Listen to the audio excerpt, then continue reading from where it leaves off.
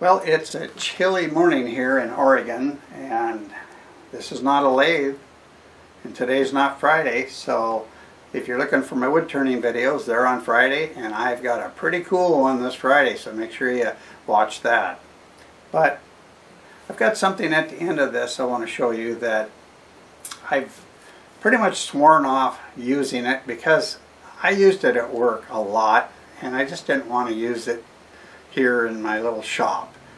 And I've had people say, well, you should use this, and I go, well, I don't want to use this, and I'm not going to say what this is. If you want to see what this is, stick around to the end, and then you can look at what it is. And I have to admit, it looks pretty nice. Then you can say, I told you so. So this is a WeCreat Vision 20-watt laser. They contacted me a while back and asked if I wanted to use it, and I said, well, I don't know. I'm really busy. I don't have time to, do that and make another video on it. And they said, well, if you don't want to make a video, you don't have to. I said, well, let me think about it. So I started searching for other reviews. I always go to Gord Rock's reviews. He did one. He is just excellent at doing these reviews. After watching that and seeing how cool this thing was, I decided I'd probably do it. I emailed him and said, yeah, I wouldn't mind trying it. And I'll either make a video or I won't. Well, it looks like I'm making one. So it's collapsed now, and I like that about it a lot because I've got a room I'm going to take it to in the back of my shop where I can keep it warm. It's pretty small, and it doesn't take much to heat it. So we're going to go back there and use it. This will go underneath a shelf that I have, so it's kind of out of the way. It only sticks out a couple inches, lose very little floor space. Plus it's on a cart where I have storage underneath it. So how you get it up in air is just turn it on. Now that's in what you call storage or transportation mode. I call it storage mode because that's what I'm going to use it for. When you do that, these are the cutting beds. They have to be taken out before you put it all the way down because the laser comes down and it'll hit it. It's going over to the corner and homing. And there we go. So then you just put those in. And there's also a little tray here. Well, you can't see that, but there's a tray that catches any cut-offs when you're burning and cutting. So you put those in. And you close the lid, and you'll see that in the software. I'm going to show you all that. I'm going to actually go in after I get it set up and warm back up, and we'll come back and finish that. When I'm all through, I'll come back out here. I'll bring it back out here because I can get better lighting and show you what I end up making. At least I hope it comes out so I can show it to you. So now, to get it back down, you do it with the software. I'm going to lower it and then show you a couple of the accessories. Got my little laptop, takes very little power to run it.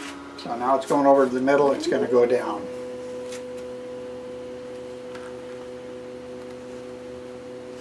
Because it's fully enclosed, you need to get that smoke out of there.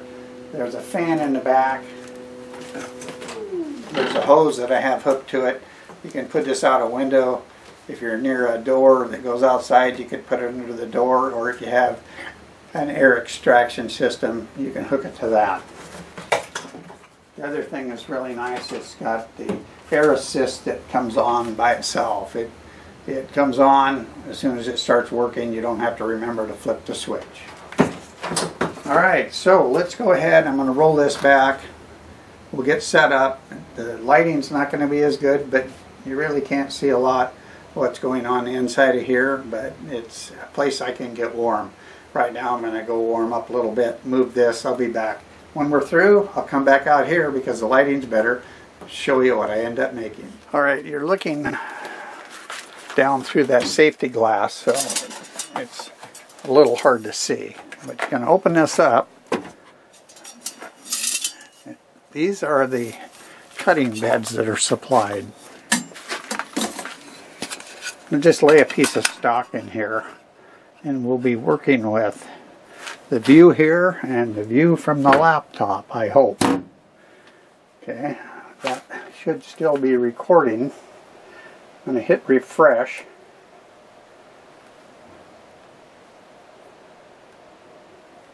Okay, now you see that piece of wood on the screen, and we'll just make something simple here to do. Maybe I'll pick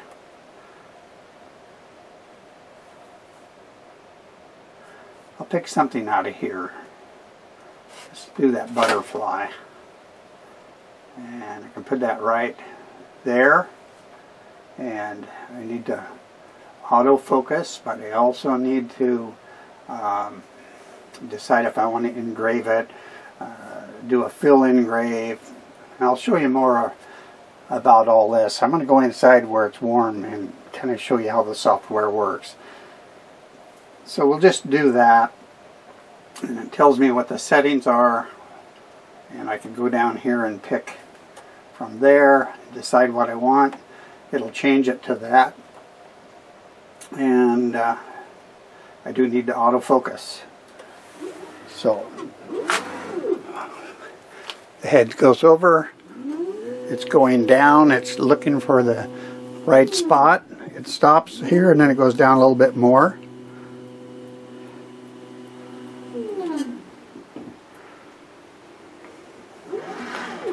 Alright, that is autofocus.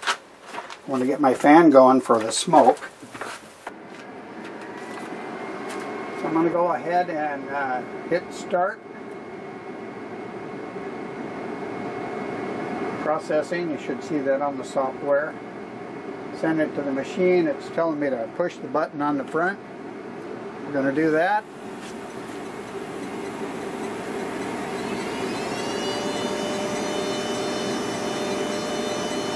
I think I made it pretty big. That's going to take a while, so I'll let that run, but we'll speed it up.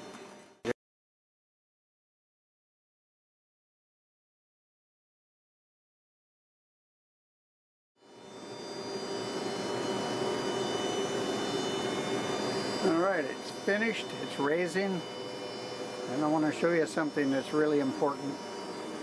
It's gone over to the corner. Now I can raise this up, and I can take that out. Actually, it looks pretty decent.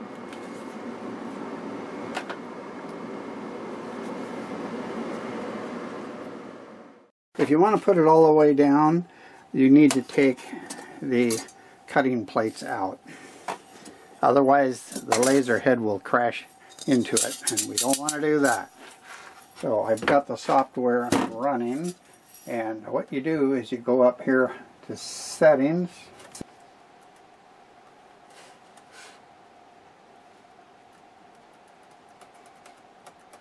Alright, there's transportation mode. There's idle mode. Idle mode leaves it up a little bit. When you pick the transportation mode, it goes all the way down, and it gives you two boxes to check. One, to make sure there's no work in there that it could hit. The other box is to make sure, and it shows on the image, that you've taken out those plates that I put in. So I'm going to check that.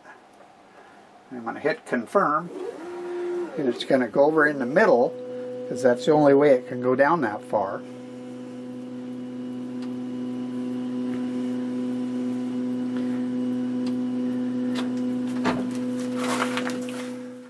I'm cold.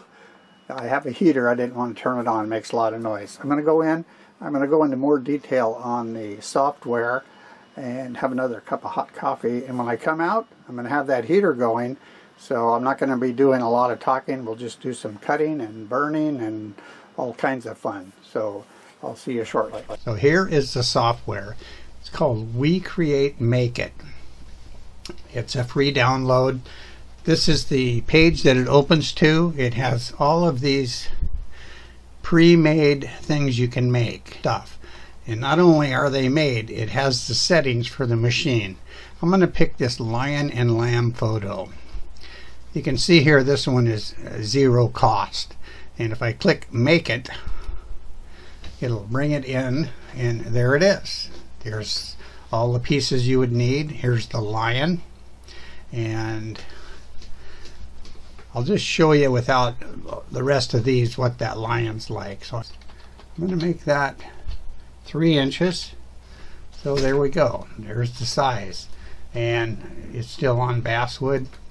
So the settings for basswood, I can go over here and decide how dark I want it. We'll change the settings and then you can engrave it. I'll go ahead and show you the one that I think is really cool. It's called AI. It's an AI generator. You can do silly things like, well, put a hat on your cat. That would be fun, right? So I'll say cat with hat. I'll hit generate. Well, that's pretty cute. So I could just import this into here, make adjustments on it, and we could engrave that. I like that a lot. I should save that. I can come back and get that one. So, should we try something else really silly? Well, okay. Actually, I need to show you this. This is all in there, and these are no cost on any of this. You can pick what you want. Here's a little bird. We can pick that bird, and he actually just came in with his buddy the cat, and we'll do like so. Now I could put this bird on top of that, like so. Or I could just do the bird by itself.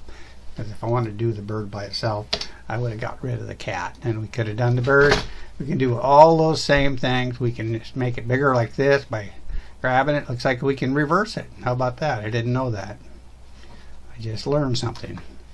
Okay, well, I think all this is pretty cool. I'll be showing you more once we get out there, but you can do the typical drawing circles, making lines. You can do text. It'll come in and it'll say hello. You start typing and it'll change. So I think it's time to head out to the shop and we'll start engraving these. And then there's another feature that I cannot show you right here. You have to have the machine in front of you so that the camera on the machine shows on my screen, and then we'll do something pretty cool. So I'll meet you out in the shop, and I hope it warms up.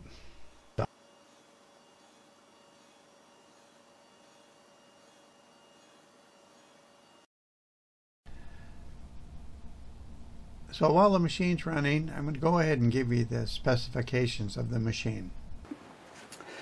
The size of work that it does, you can do a piece of material up to 3 15/16 when it's sitting on the bed, and that equates to 100 millimeters about.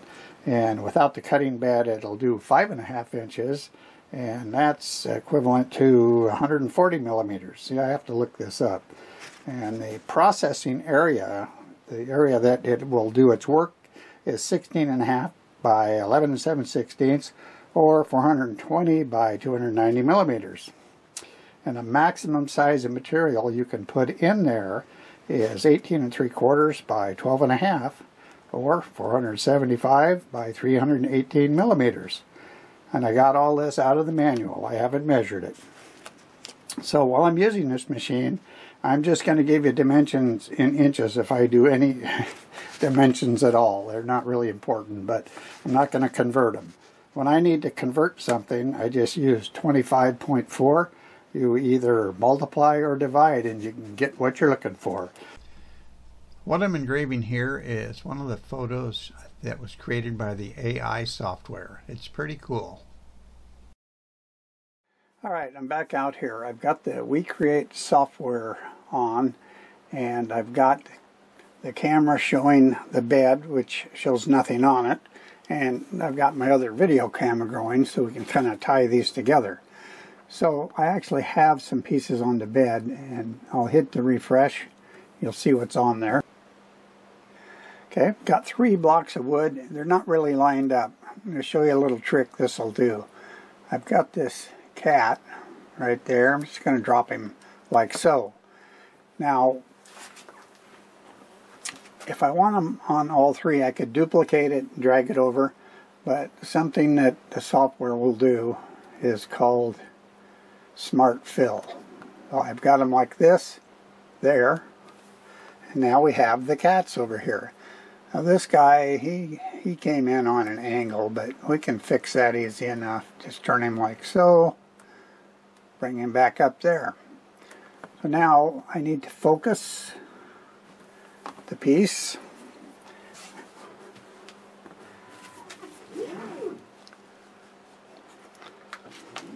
So it picked one of the boards. It's going down and focusing.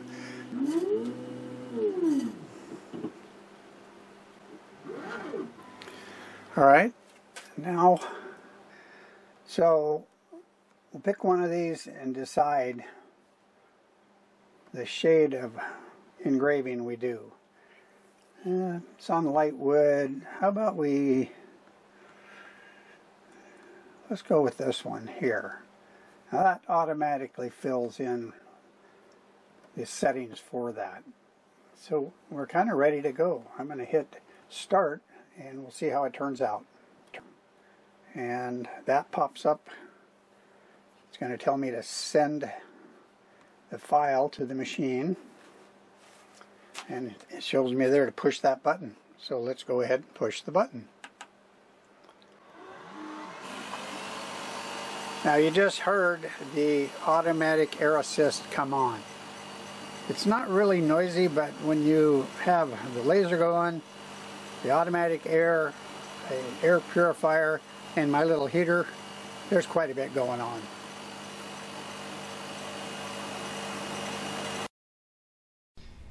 I think this took about 28 minutes to do all three of those. You're not going to have to watch all 28 minutes of it.